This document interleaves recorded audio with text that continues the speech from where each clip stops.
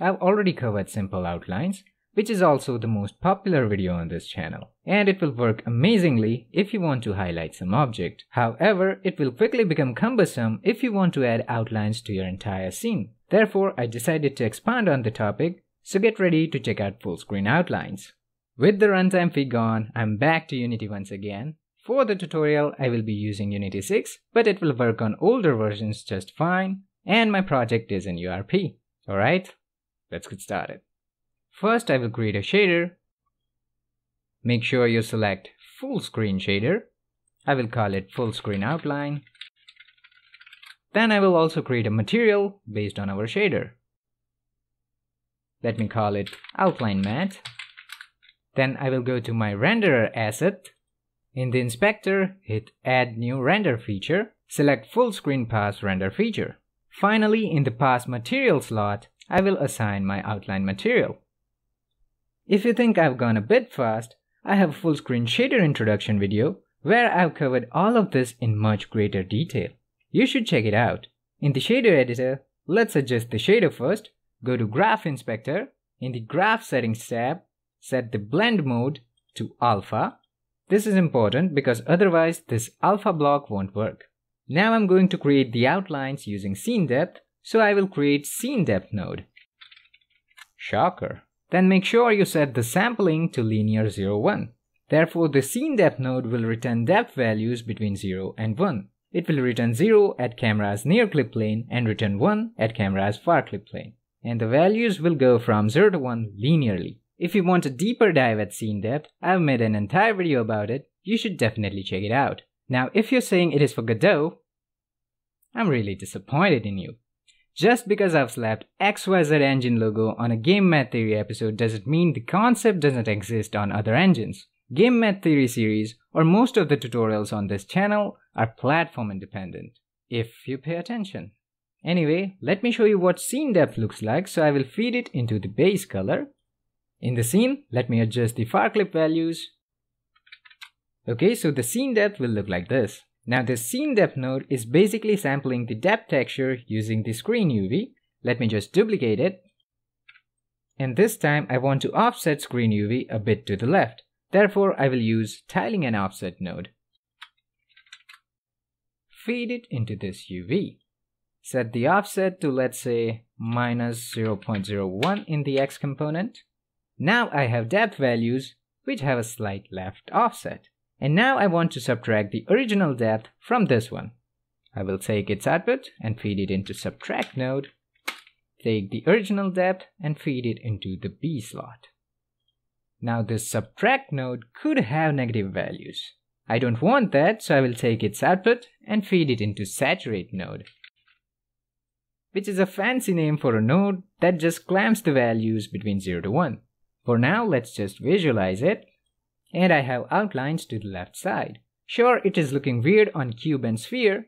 I will fix that in a bit, but first I want to control this thickness from the inspector.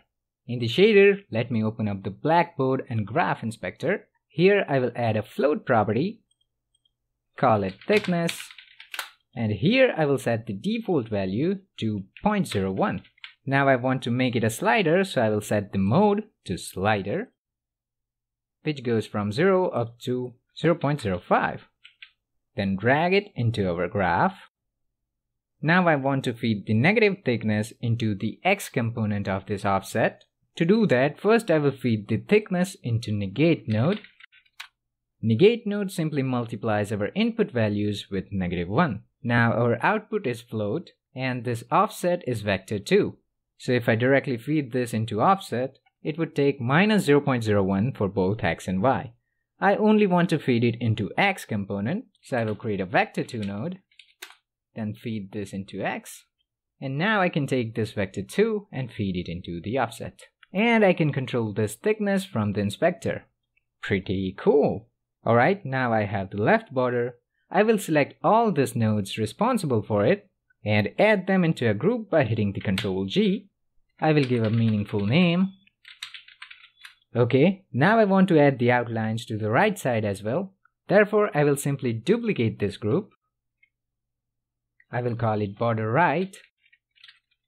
Then here in the X component, I will feed the positive thickness. Now I have left and right outlines. I will just add them together.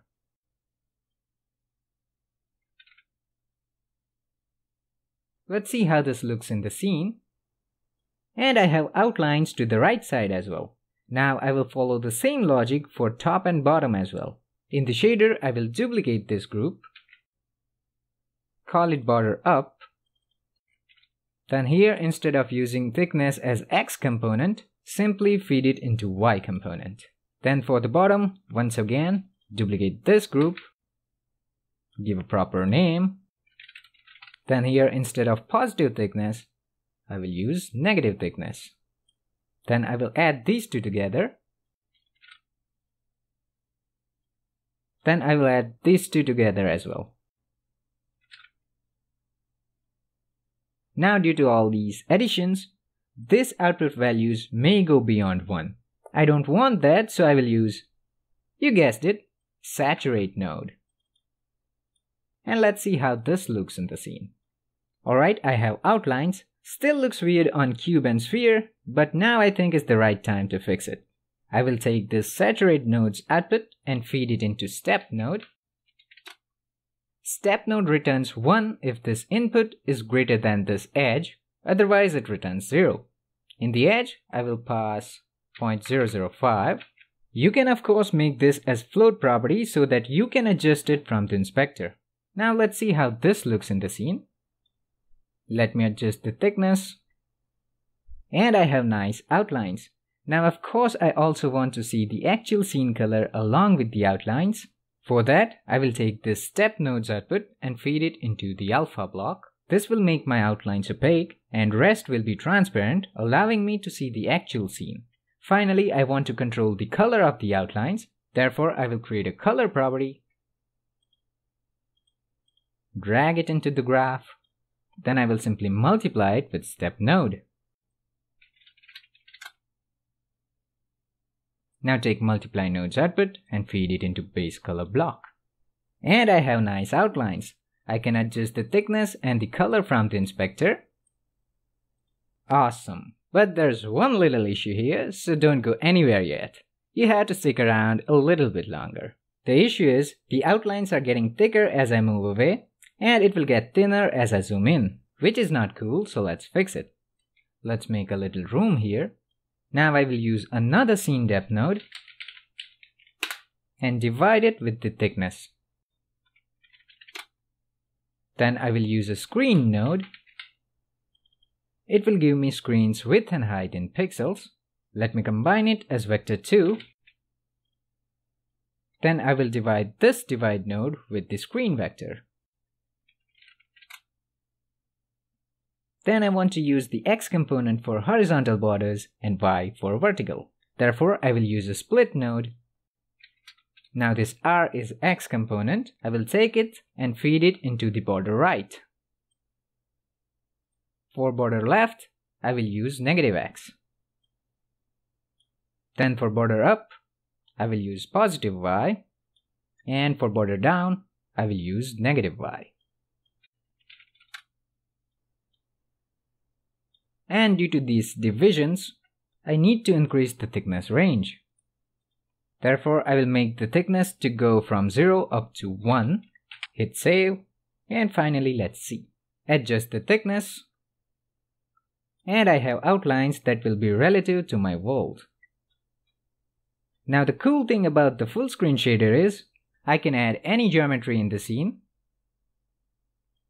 and it will have outlines. Pretty cool! Now in computer graphics, there are always going to be some drawbacks. The major drawback of this approach is, it won't work on transparent objects. So if you want to know more about the reason and a potential fix, check out this video and I will see you there.